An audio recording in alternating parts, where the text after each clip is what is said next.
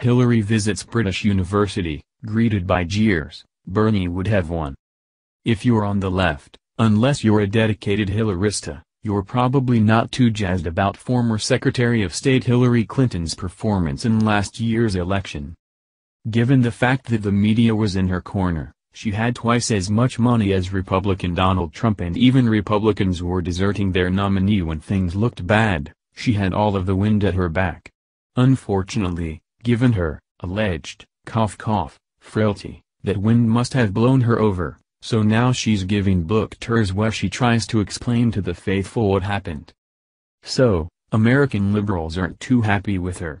But surely things are better on the other side of the pond, right? Advertisement, story continues below.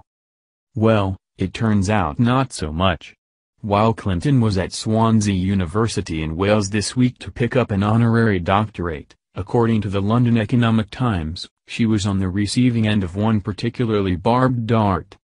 Bernie would have won, a woman in a receiving line told her.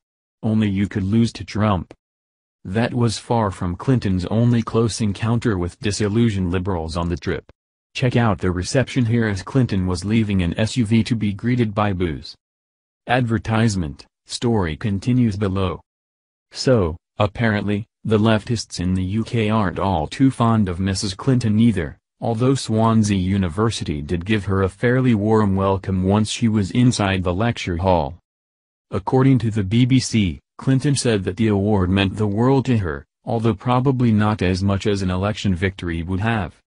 Meanwhile, University Vice-Chancellor Richard Davis described Clinton as an individual of enormous international significance and one synonymous with human rights. You know, like in Saudi Arabia, one of the Clinton Foundation's biggest donors. I like seeing Hillary Clinton get booed as much as the next person, but I have to take exception to the idea that Bernie Sanders would have beaten Trump.